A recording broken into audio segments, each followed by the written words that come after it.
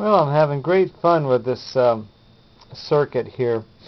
I tried the low power 555 timer chip in it and played around with that, and it works great with the LED circuits. It goes way on down to about 2 or 3 milliamps, if you can imagine that, and it's quite something. But the minute I put it on the big boy here, it blew it right out.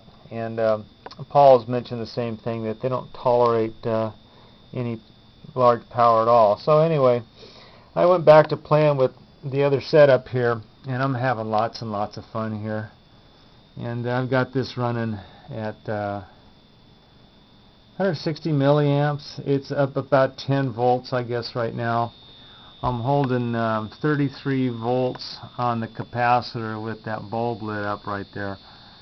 You see that bulb's lit up. And I've got a smaller CFL running here that we've been watching real carefully because it puts out a lot of light, and rather than use the bigger tube, I found out that just use a smaller light, everything runs a little bit better, and you get quite a bit of light out of it. So the other thing I was playing around with was Slayer had mentioned in his video and posting that you could take a piece of aluminum foil and wrap it around the toroid and get induction off of it, and it does work. You can see this neon light up when I touch it here, and that's induction coming off of the high voltage coil there. And you can even take an LED and hold it up to it and get it to come on. And like I say, that's induction coming off of the secondary, that high voltage, which makes the CFL run right there. And anyway, I've had a lot of fun with this today. This has been great fun. And if I turn the capacitor off here and let this go on up, I get big light out of that little bulb right there. And there comes the big light. And we like that. Everybody here likes that. And I can get that at 300 to 400 milliamps. And that's the big light that I like. I like lots of light. That's a good thing. And look at the loading on that capacitor. Now the capacitor is not under load right now. That's just voltage sitting on that capacitor. And it comes off of the collector right here, off of the transistor. And it's when this coil collapses, it shoots out a spike of energy, and it's captured going backwards basically in the circuit into that big capacitor there. It's about a 100 volt 1200 1300 microfarad capacitor, and I tried the charging part of it the other day, and it works just great, not a problem whatsoever.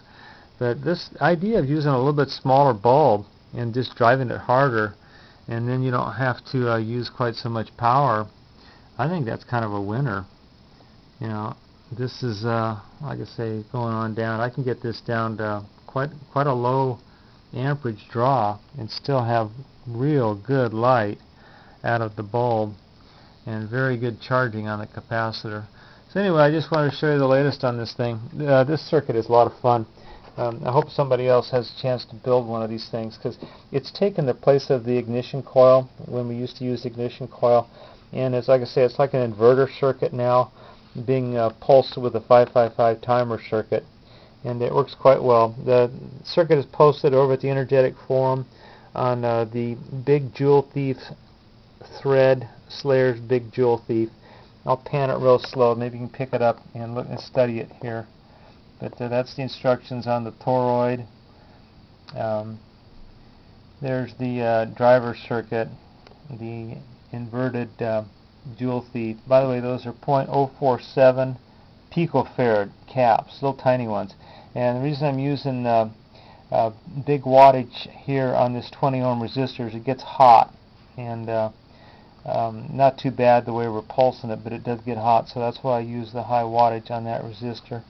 And then this is just a simple 555 timer circuit with a couple of potentiometers to control the pulse width and the frequency.